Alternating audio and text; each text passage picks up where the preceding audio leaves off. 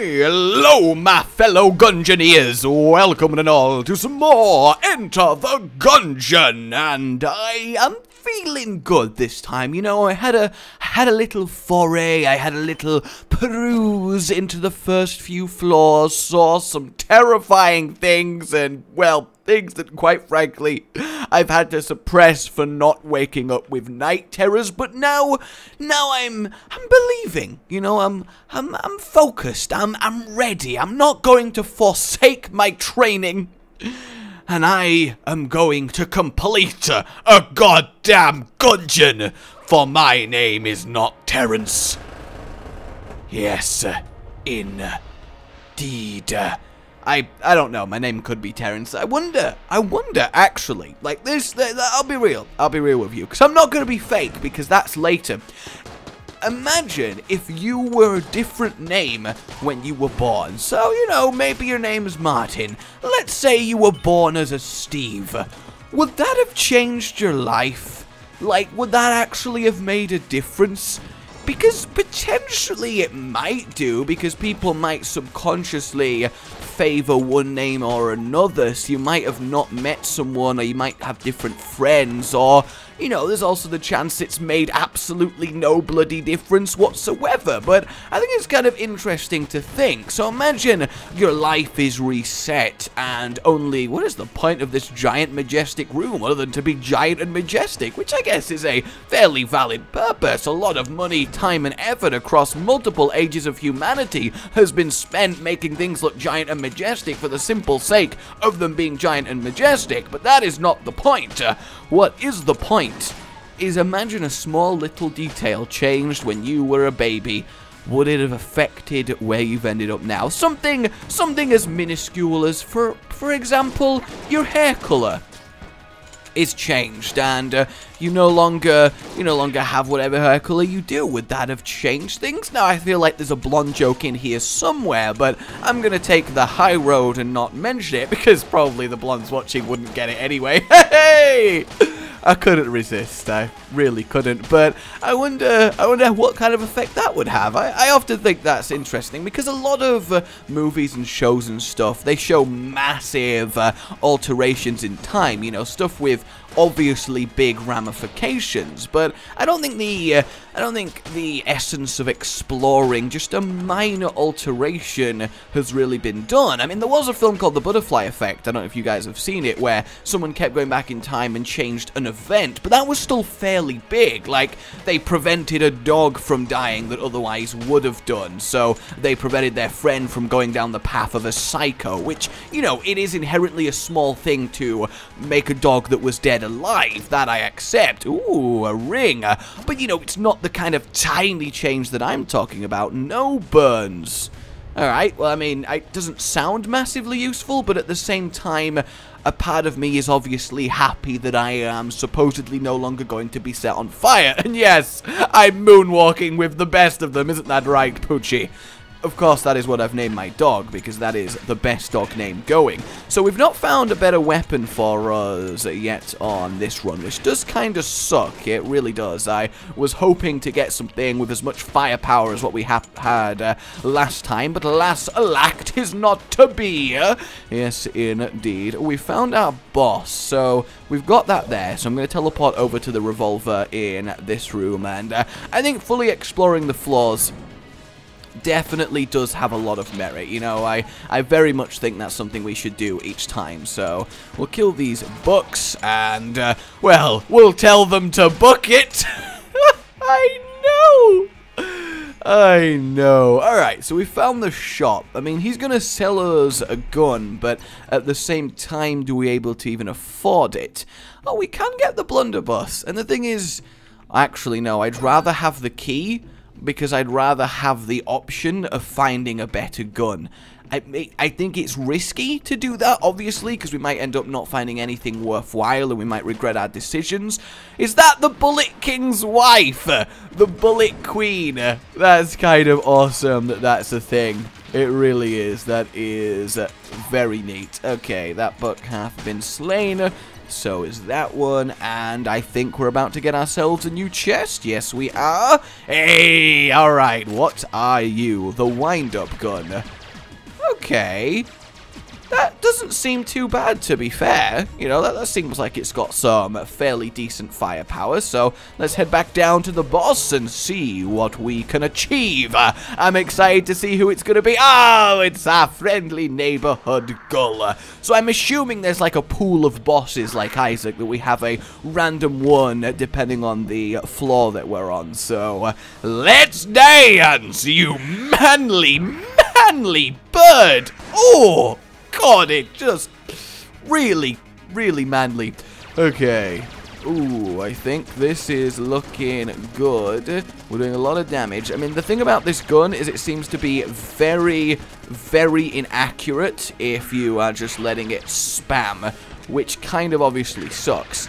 Yeah, he's doing his missiles. That should be fine. So actually, immune to burning is immunity to those like fiery patches on the floor that we saw last time. Incidentally, I've not been able to read your responses to the last video, so if there's any major tips that I'm ignoring, it's because of that, and I do apologize. I've just been having to really prepare videos for you guys for going away, and I wasn't expecting to get such an amazing response to Enter the Gungeon, so I've had to squeeze in a few little bits of guns, and as much as I like squeezing guns in, you know, it's quite difficult making it fit. That actually just sounds really terrible, doesn't it?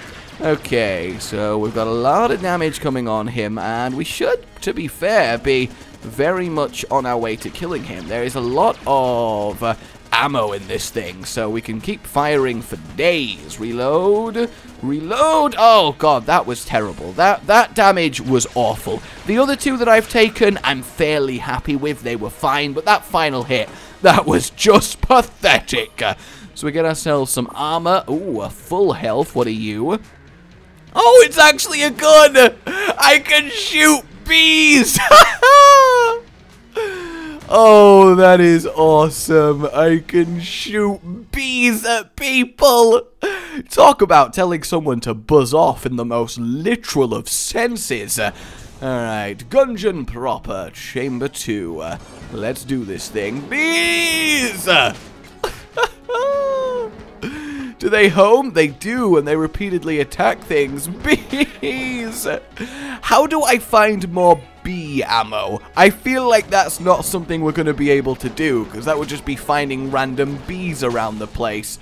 Okay, dodge through that, dodge through that. Careful this time not to constantly fall myself down various little gaps in the floor. Ooh, that sucked. That very much sucked. Rest in peace, mine armor. It is kind of disconcerting having this many bees swarming around me, though, because, I mean, it is terrifying to be swarmed by bees. I mean, little known story about me. I've once been chased by, granted it was a wasp, not a bee, but, I mean, they look kind of similar, and while bees are a lot nicer to be around, for the most part, you know, it's easy to see why someone would be scared of one because of the other. Either way, I was quite young, living in Spain still, and I was at the top of a hill above the pool that we had on our land, and so this, presumably, yeah, that's really useful now that I think about it, so that is not bad. Fortunately, we can't get... Oh, no, it's just locked. Okay, we've not killed that one over there. See, I do think that perhaps it's not actually that good of a gun, so I'm going to stop using it, because I think we can get more output with some of the other ones. Let's try our best to not take a silly amount of damage in this room, which it does seem like we are working our way towards. It's very scary seeing all the bullets coming, swarming towards us. It really is. Okay, these guys seem interesting. Oh, they're like magic. That's very neat. They seem quite difficult to take, though, and we've got ourselves some more ammo. And we have found the shop as well, which is awesome. Let's... Oh, no! No, I can't get to him! I can't get to him. I want to kill them before they obviously have a chance to fire, because they are very good at hitting you, because it slightly follows. No. Yes, okay, alright. He is dead. That is good. So can I get to the boss via this way? No, it still seems like I've got some exploring to do. And, oh, gotta bring down the grenades, gotta bring down the grenades. So I was at the top of the hill above our pool in Spain, and I heard this kind of buzzing. And, you know, I'm the type of person that hearing a wasp buzzing near them instills a kind of primal fear that I really can't get over that well. And I basically panicked like hell and started sprinting down the hill. Okay, so we found ourselves to the shop now, this is good. And the bee, ooh, the armor of thorns. The Mega Dowser and the Shot Grubber. I'm going to try the armor of your body is a weapon. Let's have a look at that then, shall we? Greatly increases dodge roll damage. The barbs in this suit of armor are sort of ruining anyone's day. So I can roll into enemies, and then that will result in them taking some damage. I still don't know what I'm wanting from the Prime Primer, but that does seem very good. Alright, let's have a lazy teleport once again. So I'm there sprinting down this hill, convinced that I can still hear this buzzing behind me. Roll! Oh! Okay, that is actually really quite good. That just one-shot both of them rolling through them.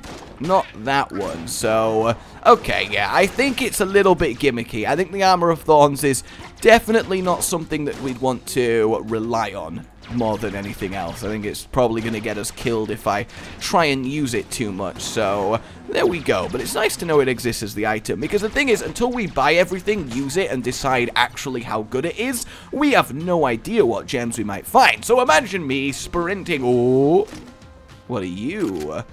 Lowercase r. Oh, it's an alphabet gun! It's like a hand Uzi alphabet gun! Oh man, that is incredible. That is just incredible. I know my story is getting distracted, but holy hell. Alright, let's do our boss then. Oh, new boss, Medusa! What's it gonna be? What's her name? Uzis. The Gorgon. Oh, this is cool. This is very, very, very, very cool. Okay, we'll try and letter her to death, though. Seems to be doing a very, oh my god, terrible damage. And now we've got some more Uzi. You know what? I'm going to go to... I was too busy focusing on changing weapon there, and I didn't end up... Oh, that does damage to us. Oh, no. Oh, I feel like we're screwed. I'm going to have to use a blank there. It didn't even really do anything for me. Still ridiculously difficult, and she's not even hurt. I thought at the very least that I could take whatever boss it is on the health that I had, but yeah, I mean, that is wow. God damn. God damn. That is insane. Absolutely insane. So me sprinting down a hill, hearing this buzzing behind me, unable to, you know, think for the fear gripping my soul. I get to the pool at the bottom of the hill and then just like heroically, I say heroically, cowardly, forward dive into it, splashing down and refusing to surface, holding my breath for as long as I could, terrified that this wasp was just waiting above the waters to sting the crap out of me. There was nothing I could do. Just nothing I could do. I'm not sure how I managed to take damage there. That kind of sucks, but at the same time, I suppose I understand.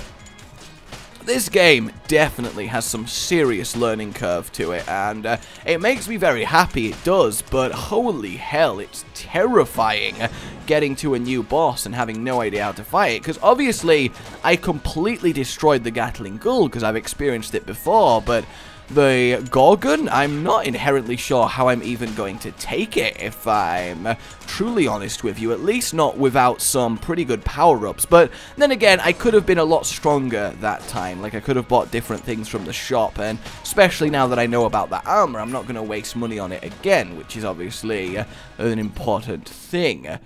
Oh, he really has nothing going on for us this time. So we need to find ourselves a chest area. We've got 2 keys. See if we can grab a gun. Normally, of course, I would end a Gungeon run when I died, but I don't want to leave you guys. If I die before 2 bosses, then we'll go again. That'll be my general rule at the moment while I'm still trying to get good on this game. Oh, the slimes injure me.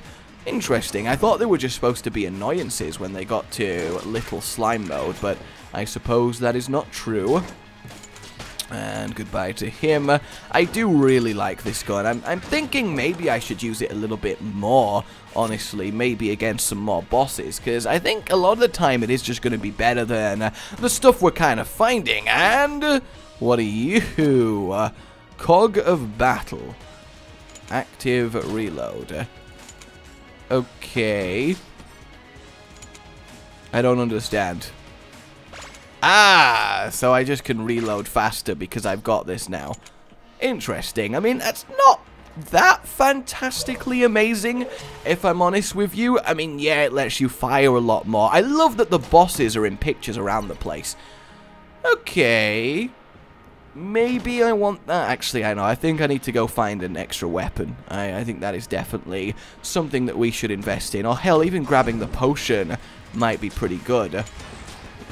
See, now I'm just going to feel bad that I'm not doing my active reload because I'm not used to having it. So it just makes it look like I'm terrible.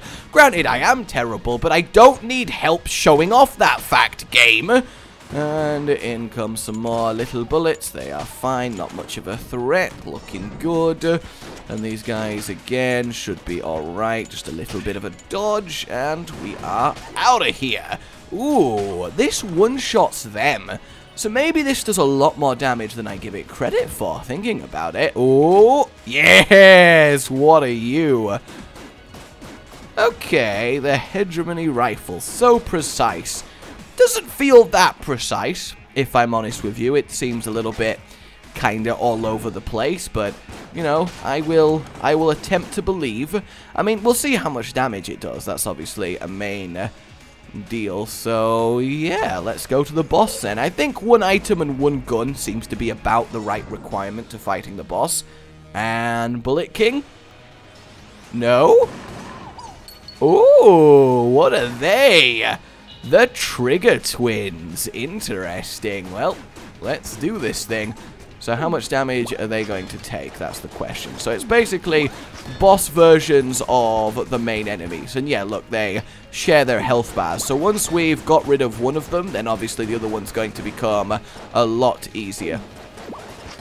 Okay, we can't one-shot the little tiny enemies, so this gun definitely does do a distinctly low amount of damage. So we'll actually go to our crossbow and see how it can do it. Maybe I should be really happy to... Yeah, as soon as I started to smart reload, I take 2 freaking shots because you can't focus on that many things at once, at least not while I am fairly new to this game. So obviously he's upset that I've... Ah! Bollocks on a stick! God damn. I am so pathetically bad at this game right now. I really am. Oh, God. Oh, I mean, in my defense, I am, like, so spacing out at the moment because I wasn't planning on doing any Gungeon and I've had to squeeze it in and I am very sort of stressed and exhausted and it's just, but I don't want to say no to you guys and have you wait, like, a week before seeing a next couple Gungeon episodes. So, here we are. I hope you still enjoyed this and I hope you still had fun, but I swear to you that we will kill 3 bosses in 1 run next time. I promise you this. I swear it on my name. I will succeed. My name has been Rage. Like if you've enjoyed this, subscribe for more, and I'll see you next Gungeon-y time. And let me know if you want me to use a different character, actually. I guess we should see how they go as well. But yeah, oh, goodbye.